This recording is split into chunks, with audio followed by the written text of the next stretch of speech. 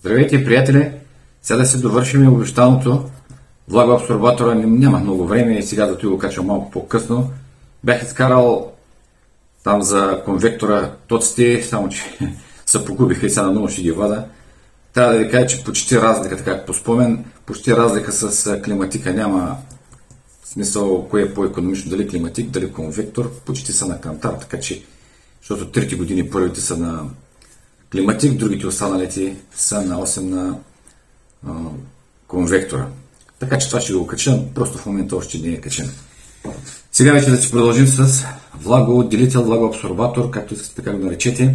Това е много уред, много важен уред. Специално за морските градове, където е морето, влажността е много голяма и фактически с този уред може да си коригирате влажността в местото, в къщата, в апартамента, където живеете. Сега как се случи при мен?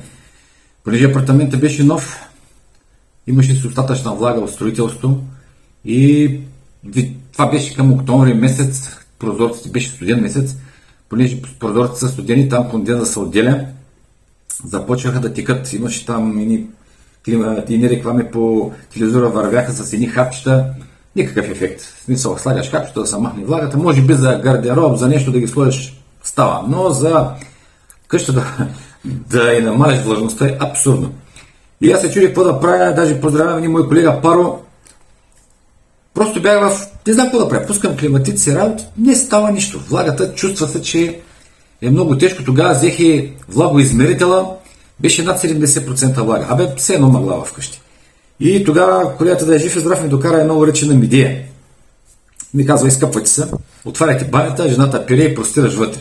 Аз като го чух това, първи момент вика, леле, мамо, тук каквато е влага, викам, какво ще стане? Той каза, до сутринта дрехите са изсушени, вика, няма да имат проблем, ще бъдат съвсем сухи. Аз първоначално, разбира се, не му повярвах.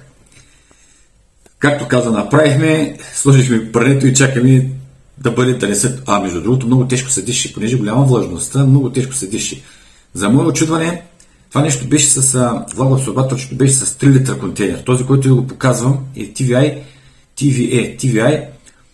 Той водят го малко в среден клас. А медията тогава беше по-нисък клас. За, да речем, за 8 часа, за 4 часа го напълне 3 литра, изхвърляхме го и до стоянта още 6 литра. Действително останаха, дрехите бяха сухи, банята не я подсушавахме, защото там има само една ПВЦ тръба, която е вързана с атмосферата и това е, колкото може да се проветри. Но за мое очудване всичко беше сухо в апартамента, но влага си имаше някъде около 60 и нещо беше, мисля, че нямам точно спомен, но там беше над 60. И аз вече реших, викам, той искаш да го понеже беше за продаване, викам, Паро, ще взимам много. Искам да е нещо здраво, защото ще работи. И отидах, купих тогава Технополис, бяха около 300 лева медийки, около 300 лева и започна да работи тази машинка, ако ще ти вярвайте, всяка вечер по 6 литра, на 2 пъти по 3, също беше с 3 литра, докато този вече влагоабсорбатор е 6 литра контейнер, много по-голям е. Една година изкарах на медията, много ми хареса. Вода съм го смятал около 180-200 литра на месец. Аз имах чувство, че това нещо произвежда вода. Не да го отделя, просто го произвежда, като чешма. Такова чувство има, защото постоянно върти, денонощно работи. И на първата година беше си в гаранция. Разбрах, че тези са по-голям клас, по-сигурни са, по-добри са, по-мощни са. Това го продадах, момчето го взима от Варна. Остана доволен, след това говорих с него. Нямаше никакъв проблем, аз взимах този, взимах същият, следващата година още един, там 2.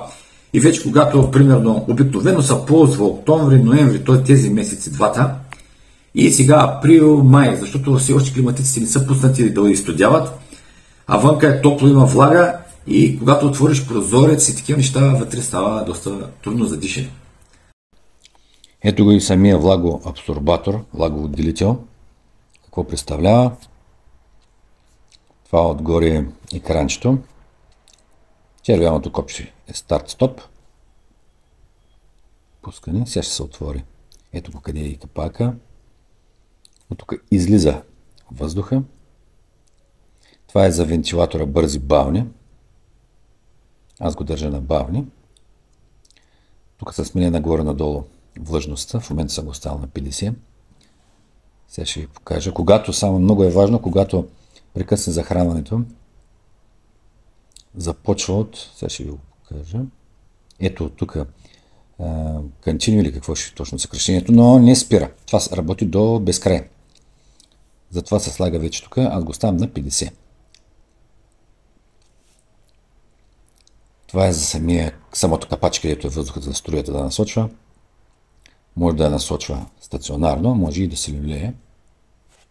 Така че ако има дрехи да обдухвате, много бързо изсъхва. Много бързо.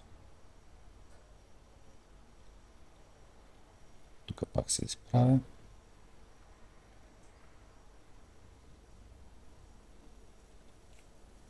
И тук е стоп. Ето го вече и самия резервуар. 6 литра е този резервуар. Отваря се, затваря се. Другия дава и сигнал, когато е пълен. Почва да би битка.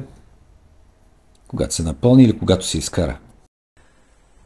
Толкова от мене, да ви е от полза клипа. Сигурен съм, че ако имате добра изолация, фактически тук самата стена е изолирана, не е студена, защото когато е студена, тогава вече влажният въздух кондензира и се получават тези капки и започват да мухлясват. Мухлясват аглите, защото нямат изолация. Мухлясват.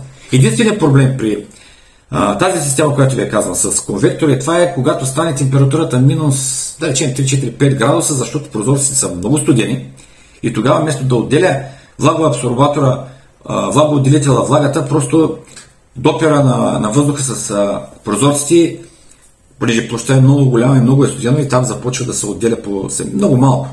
Сравнително малко, не е проблем да се позабърши леко, но не е това, което просто беше. Иначе няма в апартамента, понеже е добра изолацията, навсякъде в смисъл стени, тия аглити са с добра изолация, няма никъде влага, няма никъде конденс, де-факто няма и муха. Гарантираме, че това нещо ще ви спаси мухала, само трябва да имате добра изолация.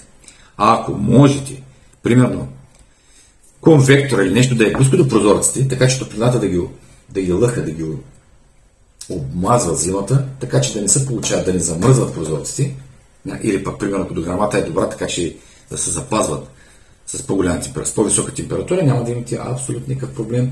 Влажността ще е в граници, аз я поддържам около 50, 55, на 60 пускам вече.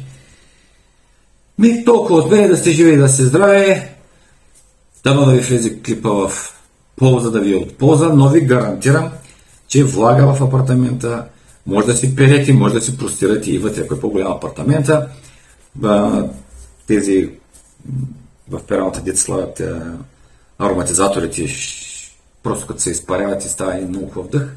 А пък иначе в Бургас, тук знаете, че е много мръсно и като се простят дрехите, започват да миришат от колите, от самия нефтозавод, има някакъв дъх, от Гочо Иванов, сега прешпане, как говорите, и такива мръсти има. Така че ще си запазите и прането, ще ви бъде и изсушено за една вечер. Вънка и да вали, и да не вали, и да има мъгла, тук като е вътре, веднага се изсушава. За една вечер ви гарантирам, че всичко ще ви бъде под контрол. Всичко хубаво от мен, благодаря ви за вниманието. Да не съм бил отикчен, да не съм отикчил, да не съм бил отикчителен. Всичко хубаво ви желая, ще бъдете живи и здрави и дядо Боже да е с вас.